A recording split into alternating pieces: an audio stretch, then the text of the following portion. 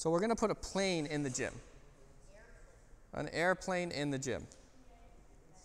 So let's put the mosquito. Yeah, for right now. There's the two pilots. And if we want, can we? Yeah.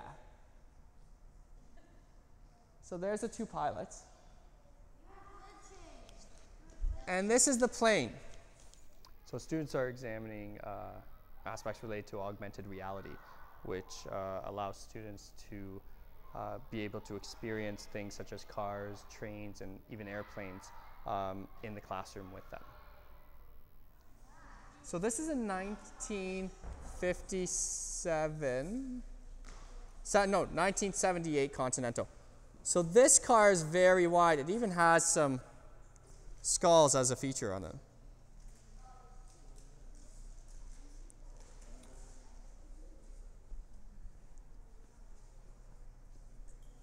So over time, you can see how these cars developed. The biggest thing back at this time was big cars.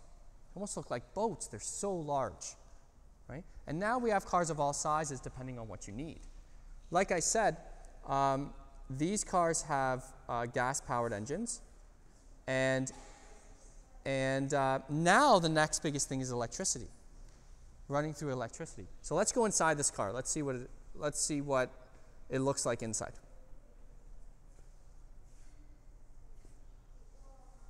So more similar to what we're used to seeing in a car. So we have our front dash, we have our pedals, we have our two seats, and then we even have the seats in the back. So it's a little more familiar to what we're used to seeing, right?